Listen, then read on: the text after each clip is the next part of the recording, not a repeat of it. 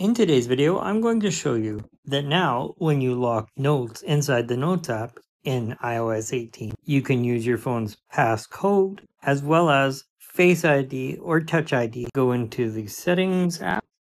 You want to scroll down to where it says Apps. In iOS 18, all of your apps have been placed into an Apps folder.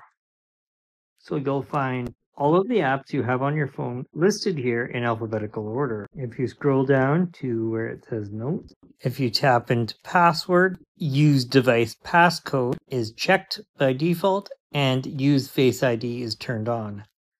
If you want to use a custom password, select Use Custom Password, but I'm going to show you how you can use your phone's passcode to lock and unlock notes. Using a custom password is possible. If you use a custom password, you have to remember it.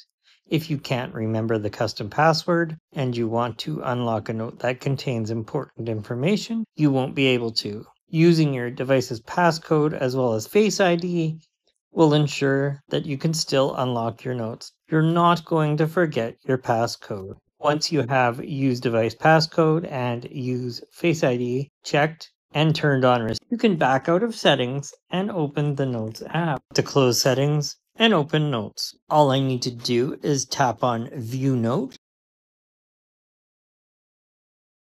If this happens, you have some options. You can try Face ID again, or you can enter passcode.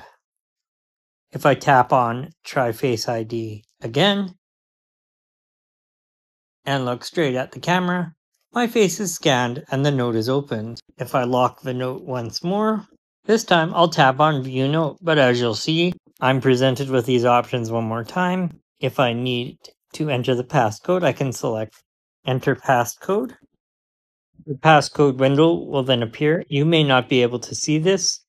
This is a security feature built into iOS a long time ago. Once I enter my passcode, if it's correct, the note will be unlocked.